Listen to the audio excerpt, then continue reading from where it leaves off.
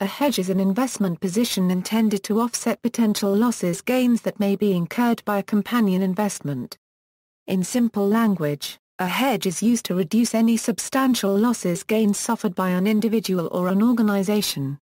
A hedge can be constructed from many types of financial instruments, including stocks, exchange-traded funds, insurance, forward contracts, swaps, options, many types of over-the-counter and derivative products, and futures contracts. Public futures markets were established in the 19th century to allow transparent, standardized, and efficient hedging of agricultural commodity prices. They have since expanded to include futures contracts for hedging the values of energy, precious metals, foreign currency, and interest rate fluctuations.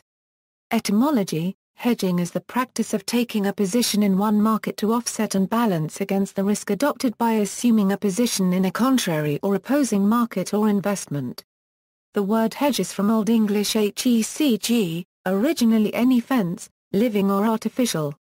The use of the word as a verb in the sense of dodge, evade is first recorded in the 1590s.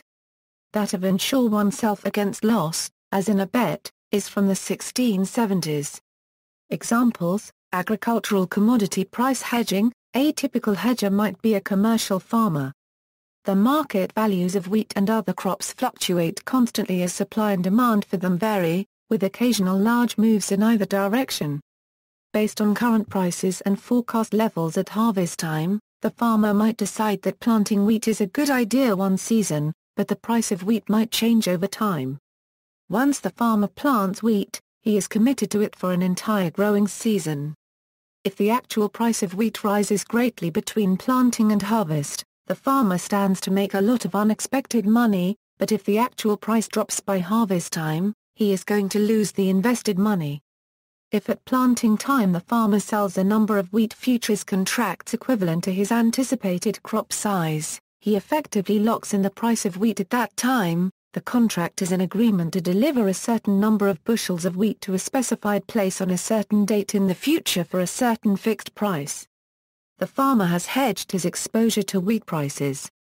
He no longer cares whether the current price rises or falls, because he is guaranteed a price by the contract. He no longer needs to worry about being ruined by a low wheat price at harvest time, but he also gives up the chance at making extra money from a high wheat price at harvest times. However, in the case of a farmer, it must be noted that the hedge introduces another kind of risk.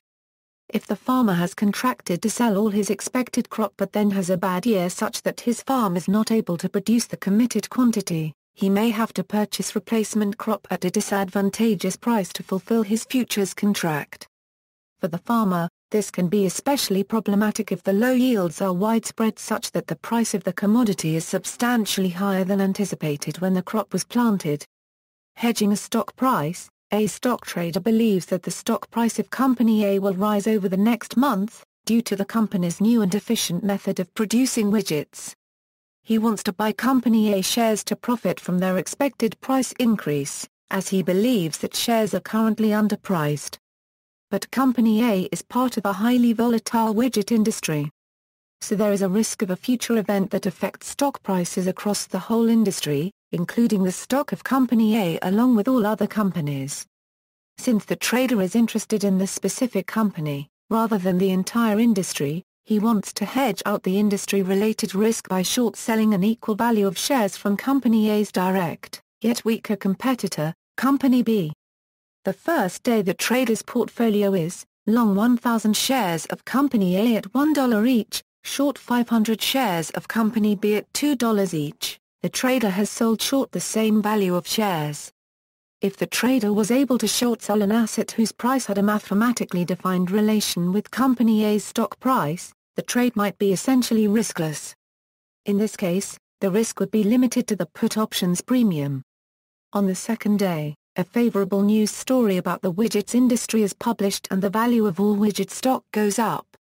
Company A, however, because it is a stronger company, increases by 10%, while Company B increases by just 5%, long 1,000 shares of Company A at $1.10 each, $100 gain, short 500 shares of Company B at $2.10 each, $50 loss, the trader might regret the hedge on day 2, since it reduced the profits on the company A position.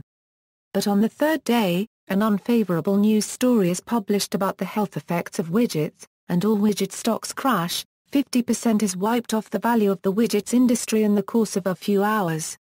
Nevertheless, since Company A is the better company, it suffers less than Company B. Value of long position, day 1, $1,000, day 2, $1,100, day 3, $550 equals $450 loss. Value of short position, day 1, $1,000, day 2, $1,050, day 3, $525 equals $475 profit. Without the hedge, the trader would have lost $450. But the hedge the short sale of Company B net a profit of $25 during a dramatic market collapse. Hedging employee stock options. Employee stock options are securities issued by the company mainly to its own executives and employees. These securities are more volatile than stocks. An efficient way to lower the ESO risk is to sell exchange-traded calls and, to a lesser degree, to buy puts. Companies discourage hedging the ESOs, but there is no prohibition against it. Hedging fuel consumption. Airlines use futures contracts and derivatives to hedge their exposure to the price of jet fuel. They know that they must purchase jet fuel for as long as they want to stay in business, and fuel prices are notoriously volatile. By using crude oil futures contracts to hedge their fuel requirements, Southwest Airlines was able to save a large amount of money when buying fuel as compared to rival airlines when fuel prices in the U.S. rose dramatically after the 2003 Iraq War and Hurricane Katrina. Types of hedging. Hedging can be used in many different ways, including foreign exchange trading. The stock example above is a classic sort of hedge, known in the industry as a pairs trade due to the trading on a pair of related securities. As investors became more sophisticated, along with the mathematical tools used to calculate values, the types of hedges have increased greatly. Hedging strategies. Examples of hedging include forward exchange contract for currencies, currency future contracts, money market operations for currencies, forward exchange contract for interest, money market operations for interest, future contracts for interest, covered calls on equities, short straddles on equities or indexes. This is a list of hedging strategies, grouped by category. Financial derivatives such as call and put options, risk reversal, simultaneously buying a call option and selling a put option. This has the effect of simulating being long on a stock or commodity position. Delta neutral. It is a market-neutral position that allows a portfolio to maintain a positive cash flow by dynamically re-hedging to maintain a market-neutral position. This is also a type of market-neutral strategy. Natural hedges. Many hedges do not involve exotic financial instruments or derivatives such as the married put. A natural hedge is an investment that reduces the undesired risk by matching cash flows. For example, an exporter to the United States faces a risk of changes in the value of the US dollar and chooses to open a production facility in that market to match its expected sales revenue to its cost structure. Another example is a company that opens a subsidiary in another country and borrows in the foreign currency to finance its operations, even though the foreign interest rate may be more expensive than in its home country. By matching the debt payments to expected revenues in the foreign currency, the parent company has reduced its foreign currency exposure. Similarly, an oil producer may expect to receive its revenues in US dollars, but faces costs in a different currency. It would be applying a natural hedge if it agreed to, for example, pay bonuses to employees in US dollars. One common means of hedging against risk is the purchase of insurance to protect against financial loss due to accidental property damage or loss, personal injury, or loss of life. Categories of hedgeable risk. There are varying types of risk that can be protected against with a hedge. Those types of risks include commodity risk, the risk that arises from potential movements in the value of commodity contracts, which include agricultural products, metals, and energy products. Credit risk, the risk that money owing will not be paid by an obligor. Since credit risk is the natural business of banks, but an unwanted risk for commercial traders, an early market developed between banks and traders that involved selling obligations at a discounted rate. Currency risk is used both by financial investors to deflect the risks they encounter when investing abroad and by non-financial actors in the global economy for whom multi-currency activities are a necessary evil rather than a desired state of exposure. Interest rate risk, the risk that the relative value of an interest-bearing liability, such as a loan or a bond, will worsen due to an interest rate increase. Interest rate risks can be hedged using fixed income instruments or interest rate swaps. Equity risk, the risk that one's investments will depreciate because of stock market dynamics causing one to lose money. Volatility risk, is the threat that an exchange rate movement poses to an investor's portfolio in a foreign currency. Volumetric risk, the risk that a customer demands more or less of a product than expected. Hedging equity and equity futures. Equity in a portfolio can be hedged by taking an opposite position in futures. To protect your stock picking against systematic market risk, futures are shorted when equity is purchased, or long futures when stock is shorted. One way to hedge is the market-neutral approach. In this approach, an equivalent dollar amount in the stock trade is taken in futures, a euro for example, by buying £10,000 worth of Vodafone and shorting 10,000 worth of FTSE futures. Another way to hedge is the beta neutral. Beta is the historical correlation between a stock and an index. If the beta of a Vodafone stock is 2, then for a £10,000 long position in Vodafone an investor would hedge with a £20,000 equivalent short position in the FTSE futures. Futures contracts and forward contracts are means of hedging against the risk of adverse market movements. These originally developed out of commodity markets in the 19th century, but over the last 50 years a large global market developed in products to hedge financial market risk. Futures hedging, investors who primarily trade in futures may hedge their futures against synthetic futures. A synthetic in this case is a synthetic future comprising a call and a put position. Long synthetic futures means long call and short put at the same expiry price. To hedge against a long futures trade, a short position in synthetics can be established, and vice versa. Stack hedging is a strategy which involves buying various futures contracts that are concentrated in nearby delivery months to increase the liquidity position. It is generally used by investors to ensure the surety of their earnings for a longer period of time.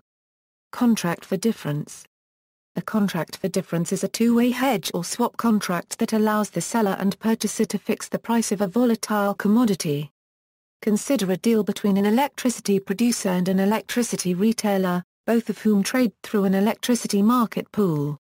If the producer and the retailer agree to a strike price of $50 per MWh, for 1 MWh in a trading period, and if the actual pool price is $70, then the producer gets $70 from the pool but has to rebate $20 to the retailer. Conversely, the retailer pays the difference to the producer if the pool price is lower than the agreed-upon contractual strike price. In effect, the pool volatility is nullified and the parties pay and receive $50 per MWh. However, the party who pays the difference is out of the money, because without the hedge they would have received the benefit of the pool price. Related concepts: forwards, a contract specifying future delivery of an amount of an item, at a price decided now. The delivery is obligatory, not optional.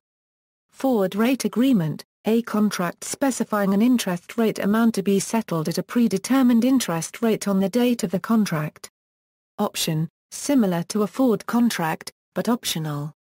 Call option, a contract that gives the owner the right, but not the obligation, to buy an item in the future, at a price decided now. Put option, a contract that gives the owner the right, but not the obligation, to sell an item in the future, at a price decided now. Non-deliverable forwards, a strictly risk-transferred financial product similar to a forward rate agreement, but used only where monetary policy restrictions on the currency in question limit the free flow and conversion of capital. As the name suggests, NDFs are not delivered but settled in a reference currency, usually USD or EUR, where the parties exchange the gain or loss that the NDF instrument yields, and if the buyer of the controlled currency truly needs that hard currency, he can take the reference payout and go to the government in question and convert the USD or EU payout. The insurance effect is the same. It's just that the supply of insured currency is restricted and controlled by government. See capital control. Interest rate parity and covered interest arbitrage, the simple concept that two similar investments in two different currencies ought to yield the same return. If the two similar investments are not at face value offering the same interest rate return, the difference should conceptually be made up by changes in the exchange rate over the life of the investment. IRP basically provides the math to calculate a projected or implied forward rate of exchange.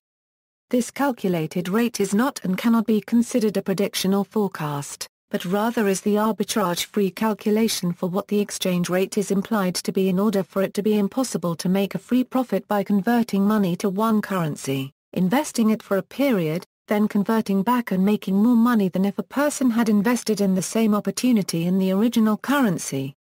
Hedge fund, a fund which may engage in hedged transactions or hedged investment strategies.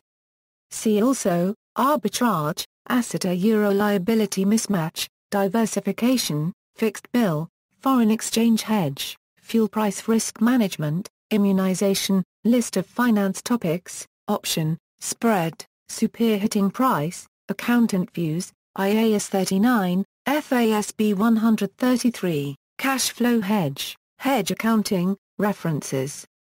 External links, Understanding Derivatives, Markets and Infrastructure Federal Reserve Bank of Chicago, Financial Markets Group, Guide to Hedging Interest Rate Risk, Basic Fixed Income Derivative Hedging article on financial-edu.com, Hedging Corporate Bond Issuance with Rate Locks article on financial-edu.com, Bartram, ZAR Paragraph HNKEM The Use of Options in Corporate Risk Management.